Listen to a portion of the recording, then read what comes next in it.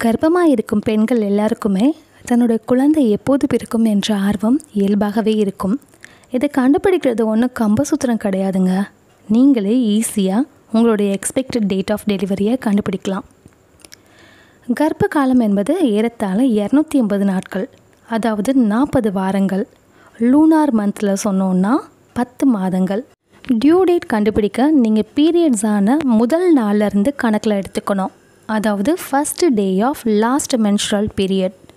ஏன் இந்த first day of எல்எம்பியை கணக்கில் எடுத்துக்கிறோம்னா, கன்செப்ஷன் நடக்கிறது, அதாவது கரு உருவாகிறது மாதவிடாய் வந்த முதல் நாள்லேருந்து 14வது நாள் தான் நார்மலாக எல்லாத்துக்கும். ஆனால் சில பேருக்கு இந்த கன்செப்ஷன் டேட் வேரி ஆகுங்க. ஏன்னா இரெகுலர் பீரியட்ஸ்னால. அப்புறம் சைக்கிள் லென்த் சில பேர்த்துக்கு 32 நாட்கள் 35 நாட்கள் இந்த மாதிரி டிலேட் சைக்கிள் பீரியடாக கூட இருக்கும். கரு உருவான சரியான நாள் தெரியாத காரணத்தினால தான் கடைசி மாதவிடாயான முதல் நாள், அதாவது ஃபஸ்ட்டு டே ஆஃப் எல்எம்பியை கணக்கில் எடுத்துக்கிறோம். இதிலேருந்து 280 நாட்கள் நீங்கள் கூட்டினீங்கன்னா உங்களுடைய டெலிவரி டேட் கிடச்சிடும்.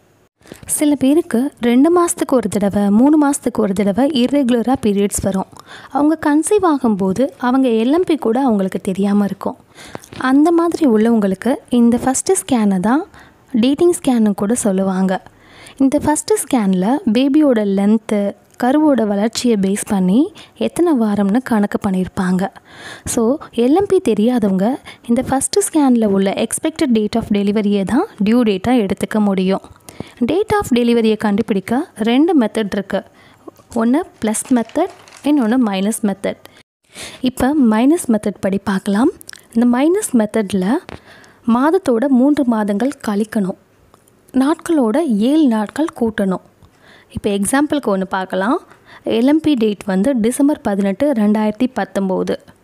டிசம்பர்னு பார்த்தோன்னா நம்பரில் 12, தேதி 18, 2019. இப்போ மாதத்தோட 3 மாதங்கள் பின்னோக்கி போகணும். அப்போ கழிக்கணும். 12ல் 3 போச்சுன்னா 9. அப்போ 9ன்றது செப்டம்பர் மாதத்தை குறிக்குது. 18ஓட 7 நாட்களில் கூட்டினோம்னா 25.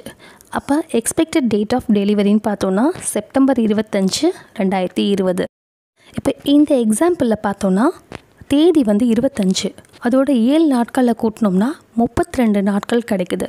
ஒரு மாதத்துக்கு நம்மளுக்கு 30-31 நாட்கள் தான் கிடைக்கும். இங்கே 32 இருக்கு. இந்த மாதிரி கணக்கு வர்றப்ப 32 30ஓட மைனஸ் பண்ணணும்.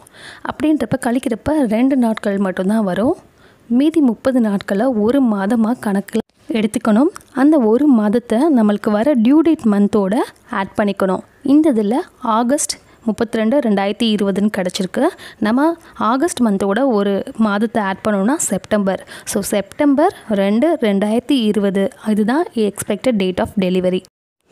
இதுவே ப்ளஸ் மெத்தட்னா மாதத்தோட 9 மாதங்கள் ஆட் பண்ணிக்கணும். தேதியோட 7 நாட்களை கூட்டி சேர்த்தோம்னா நம்மளுக்கு எக்ஸ்பெக்டட் டேட் ஆஃப் டெலிவரி கிடைக்கும். இப்போ நான் சொன்ன 2 மெத்தடும் 30 நாட்களுக்கு ஒரு முறை ரெகுலராக பீரியட்ஸ் வரவங்களுக்கு மட்டும்தான். இதுவே 32 நாட்கள் 35 நாட்கள் இந்த மாதிரி இர்ரெகுலராக டிலேட் பீரியட்ஸாக இருந்தால் நீங்கள் expected date of டெலிவரியோட delay days என்னவோ அதை ஆட் பண்ணிக்கணும். இப்போ 32 நாட்கள்னால் 2 ஆட் பண்ணிக்கணும். 38 நாட்கள் டிலேடாக பீரியட்ஸ் வந்துச்சுன்னா 8 நாட்கள் ஆட் பண்ணிக்கணும். அவ்வளோதாங்க. இந்த 2 மெத்தடில் எதில் வேணாலும் நீங்கள் கால்குலேட் பண்ணி பாருங்கள். இந்த டியூ டேட்டில் தான் கன்ஃபார்மாக குழந்தை பிறக்கும்னு சொல்ல முடியாது.